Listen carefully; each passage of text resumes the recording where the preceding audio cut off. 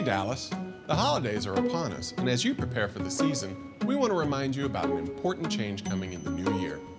On January 1st, 2015, the City of Dallas will join other environmentally conscious cities by implementing a Carryout Bag Ordinance. Every year, the city spends millions of dollars removing litter to keep Dallas clean. The new ordinance will require a 5-cent environmental fee on any single-use bag given at the point of sale. And the good news? You can avoid this fee and reduce single-use bag litter by bringing your own bags with you when you shop. Simply throw them in the trunk, stick them in the seat back, or toss them in your tote bag. Whatever works for you, just remember, the City of Dallas wants you to bring your bag and keep your change.